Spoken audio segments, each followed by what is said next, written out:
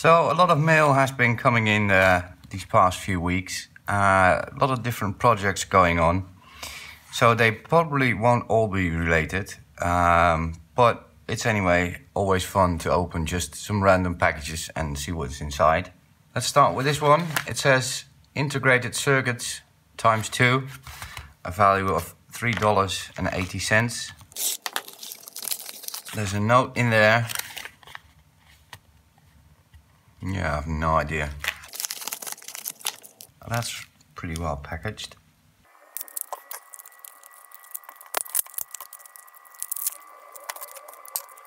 So these are two Peltier Elements. They're both 12 volts. One is a 5 amp one and the other is a 15 amp one, which then makes a difference in wattage. I was planning on doing some experiments with these. I saw someone on YouTube making like a can cooler. You can put a can of soda in there and you can cool it with one of these. So I ordered them and we'll have a look. Next one doesn't say anything, so be careful to open it. So these are some CR2032 holders. I ordered some other ones. They're in another video which I haven't uploaded yet. Or by the time I'm uploading this one, maybe I have. They're a bit different. And well, first of all, the color is different. This one's white, that one's black. And at the back, they're pretty much the same size. But this one's a little bit longer or wider. But they both will fit a CR2032 cell. So if you have a little bit more room, you can use one of these. And otherwise, I'll use these.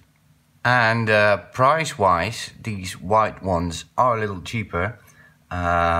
These were €1.74 for 20 pieces, and this is €1.65 for 10 pieces. So these are the cheaper option.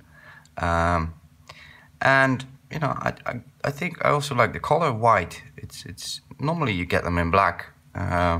White is just a bit nicer, I think. Next one, it says connectors, 20 cents. No, actually, they're not connectors. These are switches. These are some micro switches. So I ordered these for a badge I'm designing. And these also came from AliExpress. And they were $1.25 for, I believe, 20 pieces are in there. And I found a footprint online. And I think that footprint will work with these switches. But again, I have to check. Next one, it says expansion board module. And can't really see what that is. So this is a 300 watts DC to DC 9 amp step down or buck converter. And it has an input voltage of 5 to 40 volts and an output voltage of 1.2 and a maximum of 35 volts. Next one, it says a module, one of them. So this is a microphone, a little Electret microphone, and it's based on the Max 4466 op amp, and it has some adjustable gain. And you just connect VCC and ground and you get an output. And you can use this, for example, with Arduino or another microcontroller. So the reason I bought this module is because it has the Max 4466 op amp on there, and it has some passive components. It has an adjustable gain, and just makes it easier to do some experimenting to see if this is a good op amp to use for small microphone projects. It has quite a wide input range, 2.4 volts, 5.5. So if you use a 3.3 volt microcontroller, you can still use this microphone. Next, it says integrated circuit. These are, well, actually related to this one. These are some Electret microphones. I was also working on a project which used some kind of clapper circuitry, and I needed a microphone for that. I already started cutting into this one. Really excited because it says electronics. I want some electronics.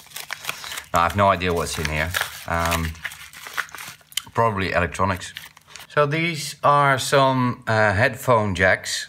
Not only headphone, but also there is a fourth pin, which actually means it's a TRRS jack. And they are used in the headphones which have a microphone in there. I'm designing a new version of the mini amp, and I realized that when people use this, they will probably plug in just a normal headset, which has a microphone. But because of the jack that is on the mini amp, which is a 3-pin jack, the microphone signal wouldn't be passed through. So you can't use a headphone with a microphone built in on the mini amp. On the next version you can, because now I have these 4-pin headphone jacks. Actually, these are not the jacks, these are the jack sockets. Because the jack is the pin and this is the socket, right? Next one, adapter. Again, very vague.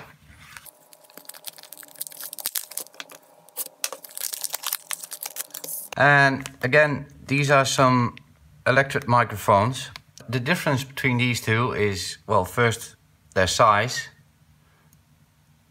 These are a lot smaller, and these one are through hole, and these are surface mount.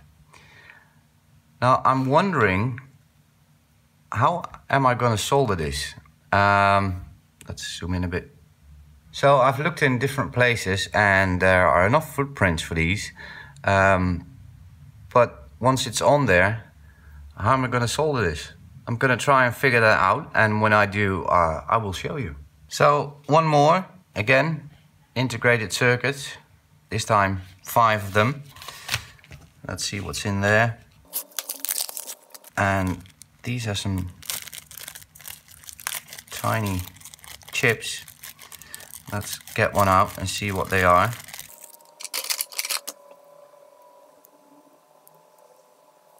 So this is very difficult to focus on camera and also quite difficult to hold still. But it says it's a B6289C, and that is an MT3608 high efficiency 2 amp step-up converter. So these are also going to be used on the new mini amp board. I haven't finished the board yet, and I haven't even ordered them, but I ordered a few of these chips so that when the boards come, I can directly start soldering. And these are today's Postbag items. Thanks for watching. If you haven't already, please subscribe to my channel and hit the like button, and I'll see you next time. Bye bye.